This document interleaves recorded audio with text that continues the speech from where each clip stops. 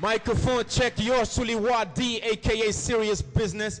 Live on the number one set Up TV, nouvelle direction, nouvel horizon. Mais aujourd'hui, bien sûr, nous sommes dans une nouvelle facette. Ce plateau numéro 1 officiel sur RDV, bien sûr, pour le hip-hop Galsen, le meilleur, l'international field record. OK? Alors, on a un grand plateau aujourd'hui. On a tous les grands noms du hip-hop Galsen. On a la nouvelle génération. Je vous avais dit ça depuis le début de l'année. Nous sommes 2014. L'innovation est au point. Alors, aujourd'hui, vous en saurez beaucoup. OK?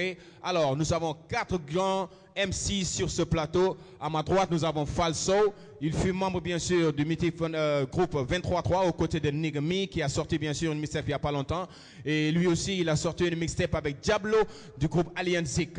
À ses côtés, voilà, nous avons Gunman XUMAN, l'homme qui n'a plus besoin de présentation, présent dans le game depuis le début des années 90. Et il fait partie de ceux qui ont tracé la voie à toute une génération, et je le redis encore. Ici, à ma gauche, nous avons Baxaw. OK, Da Brands, Capsi Finest, mi ngi ci biir ñi nga xamantene école yëpp xam nañ leen là où tout a démarré pour eux, aux côtés bien sûr du mythique Positive Black Soul. Capsi is in the house. Et enfin nous avons X.UMAN Escadron 113 le One. Aujourd'hui c'est Alien Zik, membre fondateur bien sûr de ce collectif Benen Planet. On va tout simplement les laisser dire bonjour à tout le monde avant de démarrer cette discussion dans cette émission Up TV, nouvelle direction, nouvel horizon. Right up. FALLSOW.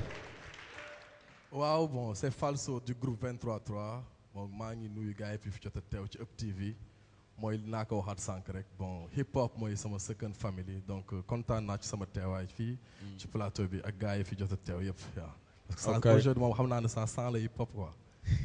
Carrément. Gunman XUMAN. Merci encore de nous inviter pour ce plateau. Généralement, c'est pas comme ça que ça se passe. Généralement, c'est ben le studio Bundaola ou la Ferrier, mais je vois que il y a du public, il y a du beau monde autour de nous. Et you know, big up à tous. Émission Bidainer, for real. Yes, I, yeah, Bara, lo yok ci lolu. Et je suis là avec les grands frères, les petits frères, toute la crème du mois hip-hop sénégalais. Et Simon, Jojo, Dragon, etc. Tout le monde. La family. X.UMAN. Yeah, X.UMAN represent Zik Alien in a place to be. Alien Zik, wala Escadron, wala Nevermind, wala Underclando, wala Sulsuli. Represent PA Finance, represent couleur parcelle, represent couleur hip hop Sénégal partout. Independent Planet, façon que represent c'est Up TV. That's what's up. Quand je vous dis aujourd'hui, qu'est-ce qui fait la fierté du hip-hop Galsen? La fierté du hip-hop Galsen, c'est ce plateau justement. C'est de voir qu'il y a des gens qui réussissent à vivre de cette musique-là. Il y a des gens qui maintenant ils ont monté leur business, ils font leurs albums, ils font leurs tournées, ils font ce que Simon appelle le hip-hop biz. Il y a des gens qui maintenant ils ont leur marque de vêtements qui vivent avec, qui font vivre leur famille. Pour moi, c'est ça la fierté du hip-hop. Le fait justement de créer des initiatives comme par exemple le festival Festa 2H, ça c'est une initiative qui nous plaît. Le fait d'avoir des initiatives comme le G-Hip-Hop ou bien le Hip-Hop Academy, comme le journal rappé aussi, ce sont ces genres de choses-là qui font qu'on est fiers de faire cette musique-là. Yes, I. OK.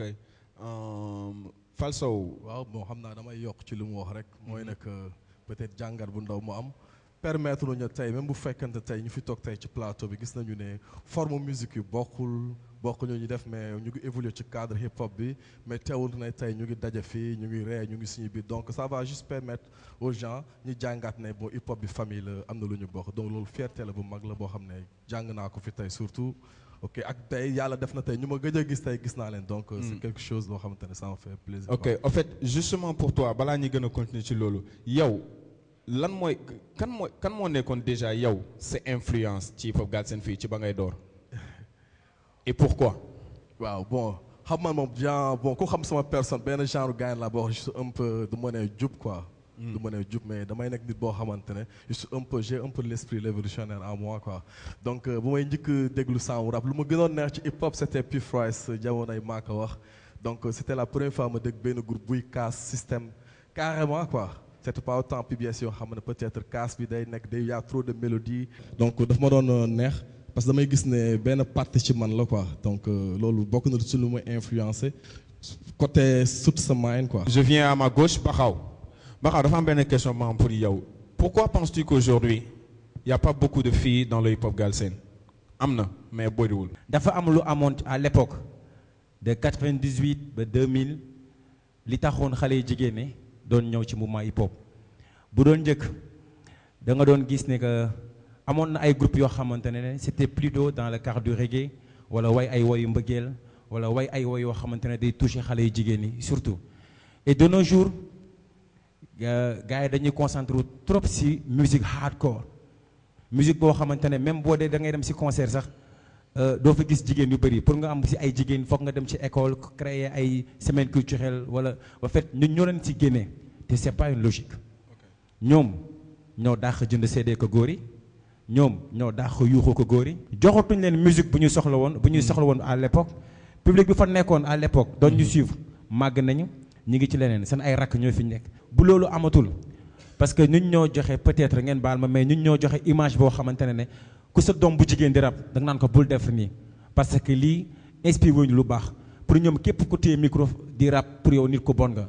Et je pense que tamit Sénégal dañ ko war a wax musique bi fiy nekk pour xale yu jigéen ñi pour ñu ci rap majeure partie bu ñu génnee benn tube la ñu am mais jamais nga gis koo xamante ne dina fi toog rap fi pour quelque temps parce que dañu ne ba benn instant dafa am show ak bis duñ ko antan tentation yi day bëri lu nekk day bëri tey da ngay ñaan yàlla am jëkkër te koo ci wax ci ñoom mën na la ah non man du ma génn ak rappeur non man damay ñaan yàlla am jëkkëri diw nga am jëkkëri diw jëkkër bi ne la bàyyil rap wala ma fase la da nga koy bàyyi utal la liggéey da nga def ay lox dama nga dindi ko wala ma fase la da ngay topp sa kàddu jëkkër. Et je pense que musique la boo xamante ne xale wu jigéen bu ma gis nga ne da nga ciy dugg léegi ma lay conseillé ne bu ko def je te le conseille. waaw waaw ok Rex yow gis nañ ni yow sa son yi nga mujjee produire yëpp dafa am benn touche bu bees benn délire boo xam ne bokkul ci li nga xamante ne moom la mooy Rex bi ñu xamoon est-ce que mën nga ñu expliquer lan moo waral délire boobu pourquoi ce genre de délire en fait. Ben loolu juste pour tontu si damay wax ni day rejoindre concept Alien Zik.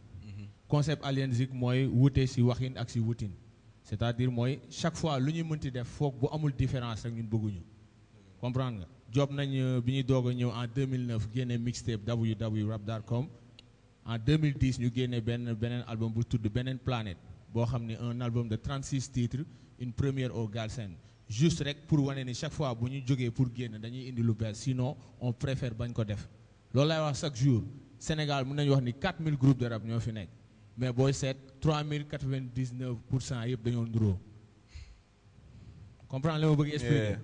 Ouverture dafa baax si lépp looy def nit ki su ñuy nekk verte ñëwal nga jaune wala nga rouge boobaa dina tax ku si ne dina gis boppam mais kenn day ñëw indi verte yéen ñëpp ngeen bëgg ànd verte boobaa boo yemee si première bi soxla ngay seet li si des. comprendre différence dafa baax suñu hip hop te instant yi bokk na li ko kale mooy album day génn mais doo gis lu bees album day génn clip bi même clip lay doon album day génn sonorité même chose nit ki tamit répété waat la même chose. mun nga répéter la même chose parce que depuis bi nga juddoo ba tey mosoo fi wax lu kenn waxul. ay ñoom Bob Marley ku si ne wax nga lépp ba teg ko mais lan moo ñuy différencier manière bi ñu koy defee ak si musique bi ñu koy teg. Si aujourd'hui bu ma leen naree laaj l'état d'esprit du hip hop galsen par rapport à yéen ce que vous avez vécu FALLSOW loo may wax yow.